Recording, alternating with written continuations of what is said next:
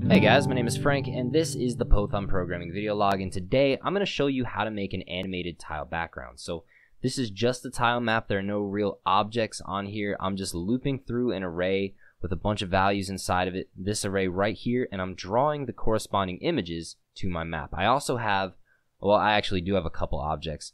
All these animations are governed by 4 objects right here. They are objects of the Animator class, and the Animator class is going to be responsible for updating the frames of animation for each of these different animations. So I have the waterfall mouth, I have the waterfall middle, I have the waterfall bottom, and I have these background flowers here. So I have 4 different animations with 4 different frame sets and different delays of time between changing frames of animation.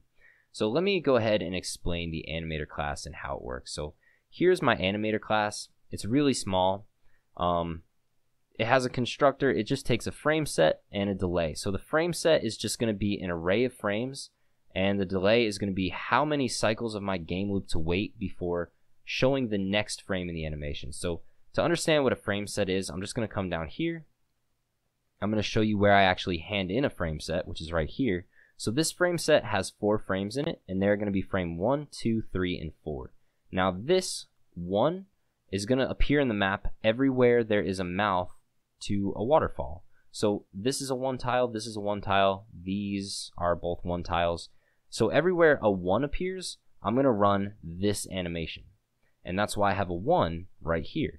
So to show you the image, to give you an idea of where these tiles are coming from, this is my tile sheet image. This is index 0, this is index 1, 2, 3, and 4, and so on. It goes all the way through to the end. So my animation for a 1 tile is going to look like 1, 2, 3, 4, and then it's going to repeat. It's going to go 1, 2, 3, 4, 1, 2, 3, 4. It's just going to repeat and cycle forever, basically. And anywhere there's a 1, I'm just going to loop through this. So here's my 1, 2, 3, and 4. So that's what I'm handing in for the frame set value. Get back to my Animator class. So I'm handing in the frame set, just an array of different frames. My delay is how long to wait between frames. Count is going to be a counter. On every frame of my game, or on every update to my game loop, I'm going to run this animate function. I'm going to increase count. I'm going to test to see, is count greater than the delay? If so, set count back equal to 0, and then increment up frame index. So frame index is just going to be the location. You could think of it as the playhead inside of my frame set.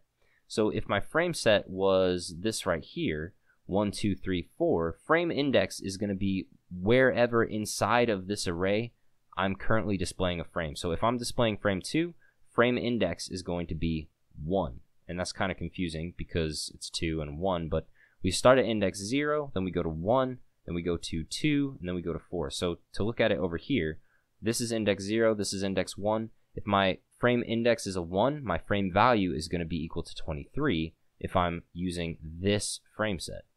So let's go back up here and keep looking at this, how this works.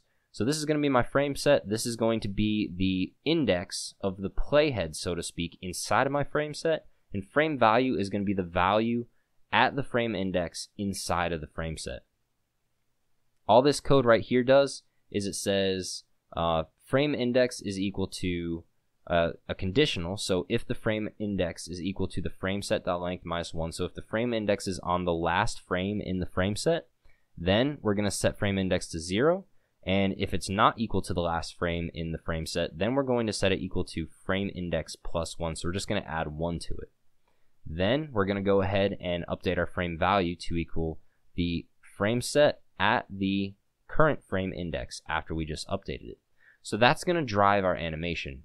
So now let's take a look at how the rest of this works. That's the Animator class. I come down here, I define my map. Certain values inside of my map have an association with this array right here, the animations array. So this is going to be using key value pairs. 1, 8, 15, and 22 are going to be keys, and these objects, the animator objects, are going to be the values. So everywhere in my map there's a 1.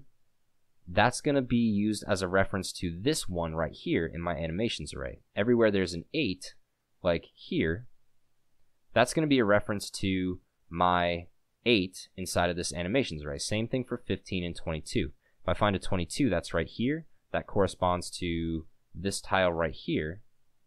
That's going to correspond to this tiny array, and as you can see, it's 22 and 23. If I look at index 22 and 23 inside of my tile sheet, that's going to be the animation for the moving flower, this tile and this tile.